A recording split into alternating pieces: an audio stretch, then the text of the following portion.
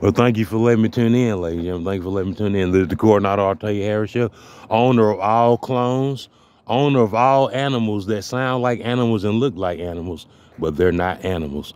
Owner of all robots. Thank you for letting me tune in. Owner of the global market, majority stakeholder of the S&P, the Russell, the NASDAQ, and the Dow Jones. And we're going to continue from where everybody fell off yesterday. You know, if you spent your time praying for the Lord to release that barrier, if the Lord don't remove that barrier that's hindering you, you finished. So you have to pray diligently. You have to pray enthusiastically. You have to pray without stopping, ladies and gentlemen. Do you know how much energy and how much essence it's going to take from you to get the Lord to know that you are actually doing it honestly, telling the truth, you ain't lying, that you need the Lord to help you to remove a demonic barrier that is stopping you from achieving anything. That'll take you all goddamn day, lady. Your ass will be tired as hell if you figure out how to say a prayer, how to do it without lying, and how to get it delivered to the Lord that can release the barrier. Your ass will be damn near expired just in one day alone trying to get that delivered to the Lord. Just like an Amazon package. Just like if you call Amazon Prime and say, hey, I want to get a copy of this book. Hey, I need somebody to send me a Discover card that I applied for and I got approved. And somebody else got your Discover card. The total balance that you got approved of, somebody else has already spent that money.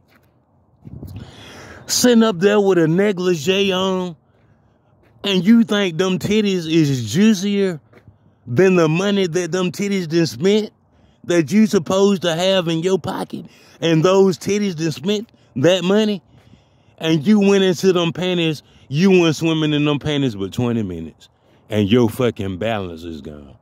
These are the things that you have to think about. You know what I'm saying? Because you controlled by demonic forces. It's not my fault that you are. You know, I'm not trying to deliver you. You know what I'm saying? I'm just letting you know how bad that you're losing. Because I control the stock market. The stock market is controlled by real stats. Not by fake stats. Not by illusion.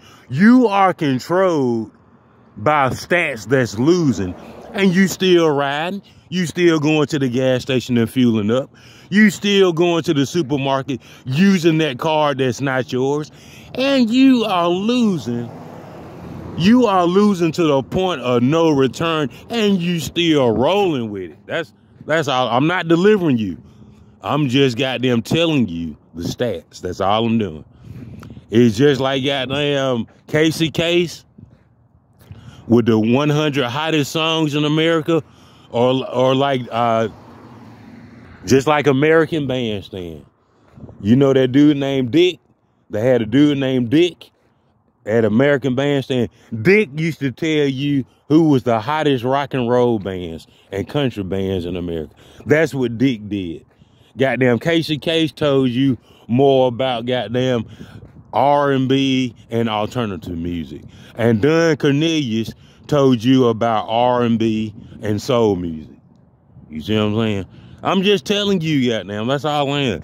You shouldn't be mad at me. If you mad at Don Cornelius, if you're mad at Dick, if you're mad at Casey Case, your ass got a serious problem. Because all they doing is telling you, goddamn, the results and the numbers of who goddamn doing goddamn excellent and who goddamn at the bottom of the charts. If you mad at them, you a mad ass motherfucker, cuz. Bruh, you mad. You sick. If you mad at somebody that's just doing their job. They ain't doing no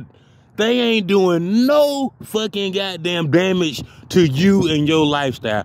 You just mad because they doing their job. Brother, you sick.